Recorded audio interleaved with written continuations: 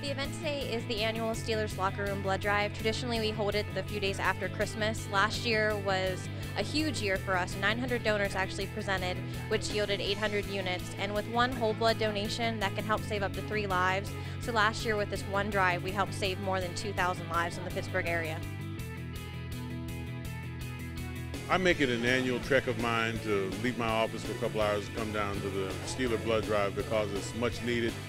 Well, when you've had a parent go through what mine has, where my dad has had to have several blood transfusions, if there was a blood shortage, he wouldn't be with us today. It's a good purpose.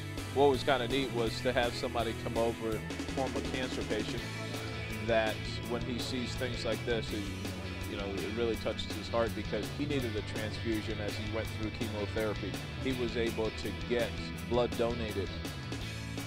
It's incumbent upon people like you have here today, fans or whatever, to come out and do what they need to do to give blood, because if they didn't, then my dad wouldn't be here. So that's why I show up every day. It's a small price to pay.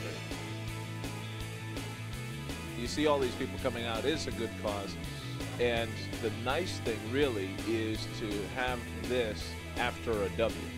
We got a win yesterday, it's a good thing, and people are feeling really good about themselves. There's over 500 people, I think, that were pre-registered for this thing, so it's really nice to see the turnout. The Steelers have been a tremendous help. The turnout has been amazing. We actually had to open a half an hour earlier, and coming into it, we'd originally goaled it at 400 units, but we had 530 on schedule, so I would say we're well on our way right now, and I bet we'll have topped last year's actually. We're all a big family here, and we're all here to support one another. That says a lot about the quality of the organization, the quality of the people in this town.